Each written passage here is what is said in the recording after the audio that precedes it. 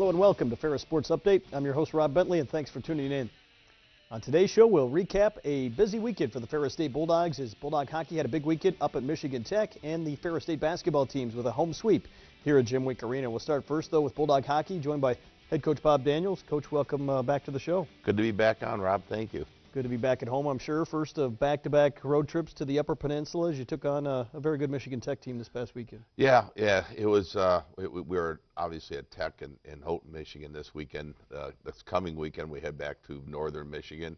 I guess if we'd have been on break, we could have just stayed right up there. But yeah, Tech is a very good hockey club, and we felt like it would be two close games. We've been involved in close games all season long. Watching the video, we had a chance to watch Tech down at the GLI. We were very appreciative of the type of team that they have, but we felt like we could match up pretty well with them. As we go to some of the highlights, we'll start with Friday's game. Both of them ended up 2-1 scores, and both of them tight contests that went down to the wire. Yeah, it was, and so I don't know that on either night anyone jumped out. Maybe they jumped out to a 2-0 lead at one point. But the story, I thought the first night was both goaltenders. Even though the game ended up 2-1, there was quite a few shots on both nets, quite a few scoring chances. I did think as a whole our team played very well defensively, and when we let some chances in, I thought Ronnie Selman-Kangas had a really strong weekend. Outshot him here the first night, 31-30, and scoreless first period here as both teams really trying to get into a rhythm here in the contest. Yeah, it was, and the nice thing about when you get it down, you could see that one hit two posts and the guy missed a half-empty net. So sometimes it's better to be lucky than good. But we did exactly what you want to do when you're on the road. In both nights we took the crowd out of the game, and that early on it's a very difficult place to play in. They've got big crowds there, great band, and by the time we hit the middle of the second period, though, it was pretty quiet in there. They got a couple goals here early on in the second period, a couple goals about 5 minutes apart, and gave them a 2-0 lead before you were able to rally back and get a goal. Yeah, I felt bad for Roney on their when they scored their second goal right there. We put that in our own net. It was a shot that really I think the guy kind of whiffed on a little bit, and it was going wide, and our guy reached out his stick and actually redirected it right into our own net. Here you see a great play by Marshall Moise to get us to 2-1 by taking that puck to the net. And Marshall had a fairly strong weekend. He ended up, he took a 5-minute major on Saturday, though, and that really, hurt the team, although we were able to come out victorious. Did well here in this opening game, no penalties, and able to shut them down on the penalty kill, I guess, when you have no opportunities. That's the best way of saying it. I don't remember. I'm sure I've coached in a game somewhere along the line where there was no penalties called, but on our team, but I don't remember that, and I was really excited that. It's been something we've been trying to lower our penalty minutes, play more discipline, and as of late, we've really done a great job of it. And to go a whole night without one penalty, I thought was superb. Got the setback there the first night, but a close contest.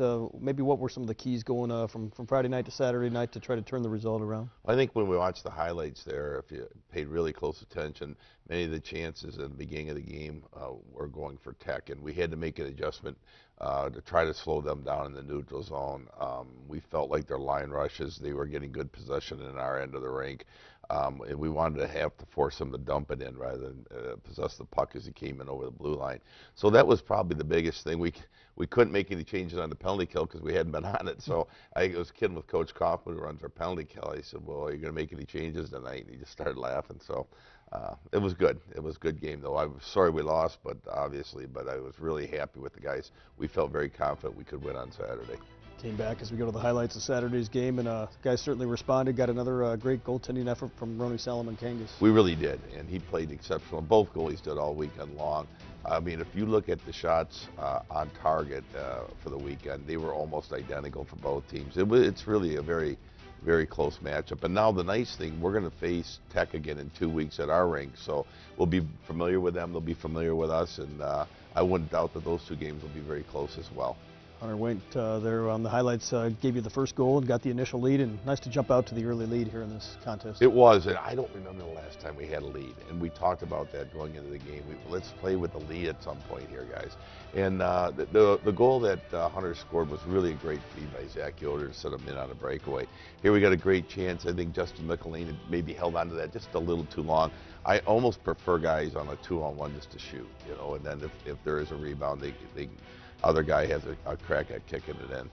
How important was it to get this win here in this contest as you try to fight for position in the WCHA? Well, you know, we're making a push for the playoffs, and we try not to. There's a great save right there by Rody Selman Kangas, but we try not to dwell so much on, you know, where we're at in the standings as much as how do we improve, and you know, we just take it each, you know, it's an old cliche, but you know, one game at a time. Continue to try to improve. It was good to get on the winning side of things. It'll make practice that much easier this week. Actually able to hold on to that 1-0 lead going into the third period, and as Michigan Tech you figured would make a push here in the third. Yeah, that was probably the save of the game. I think they did score like right here. This is like 30 seconds after Roney made such a big save. So now it's even. This is a great play. About 4 minutes to go in the game. We bang home the rebound. Justin McCallion did right there. And it was a great move by Liam, though, to spring himself and get in all alone. Now it was a matter here in the last 3 minutes of the game, once we took the lead, is holding the lead. Obviously, you're able to hold on to it here going down the stretch as you get the 2-1 victory, and nice to open up this 2-game swing to the Upper Peninsula with a win. Yeah, you know, we've played pretty well as of late. We've played well on the road, Rob, so it doesn't really concern us when we play on the road. Many of our wins have come on the road. So Northern, it'll be another very, very good team, WCHA team. I believe they're in third place in the league right now, number 15 in the nation. So it'll be a test, but we look forward to it. Obviously, after you take on Northern Michigan, you get a bye week. How important will that be to have that bye week going into maybe the final stretch of the year? Well, the importance is going to be getting a few more guys back from injury. We were really lucky. 2 weeks ago when we lost Transit on the Saturday game, I never thought he'd be back the following weekend, so that was a real plus.